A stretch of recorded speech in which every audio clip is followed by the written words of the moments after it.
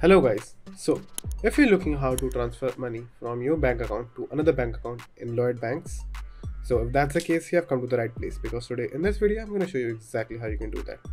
Now, firstly log into your Lloyds bank account. Now it might be in your mobile application or your desktop version, so I'm going to show you in both the ways. Now firstly select pay and transfer, then choose the account that you want to transfer from, then choose the account in which you want to transfer the money, then enter the amount, then check all the details if it is correct or not, and in the end just simply click on transfer and it's all done. Now if you want to do this in the internet banking, what you have to do is again log into your main account, then click on make a quick transfer, then enter your amount, then choose the account where you want to transfer from, choose the account where you want to transfer to, then check the details and click on transfer, and all done. So that's it, and thank you for watching, and do like and subscribe to my channel, and take care.